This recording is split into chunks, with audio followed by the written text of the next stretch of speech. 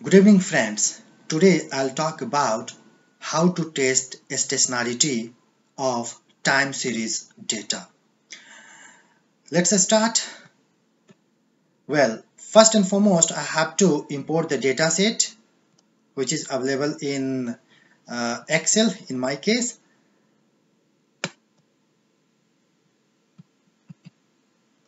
The data series name is bond yield. I click on import. Finally, I find bond yield series, which is having 87 observation and two variables, that is of date and bond yield. Well, when you talk about test of stationarity in R, first and foremost we have to go through some steps, and these are clearly written here. First step is to install the time series package, and second one is library of time series, third one is attach the file, and finally we can go for testing the stationarity. Well, so how to install time series in R?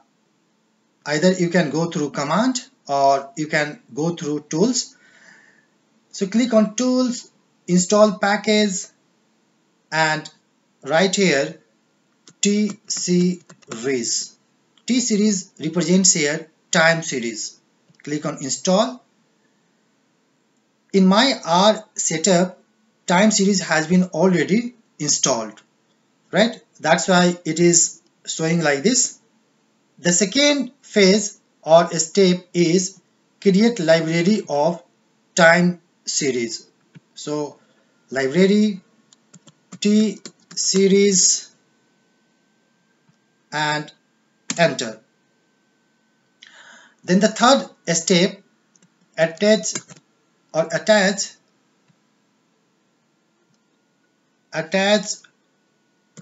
file, which is of bond yield.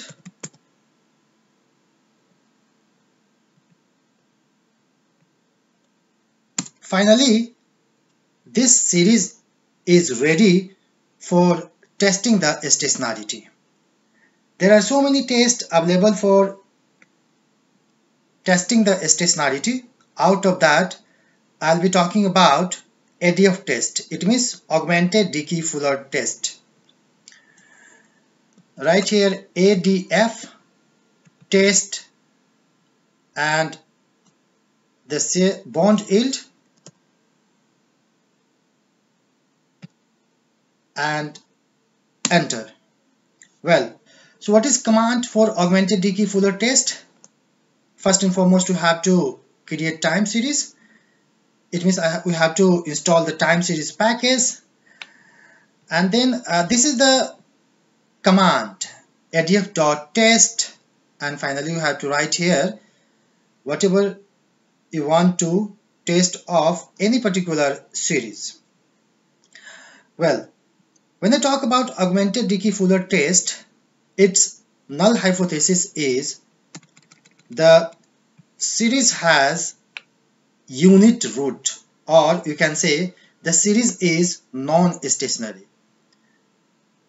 If you see the output generated in R, it is mentioned here that Dickey Fuller 0.95947, this is T statistic, lag order 4, and p value is 0.99.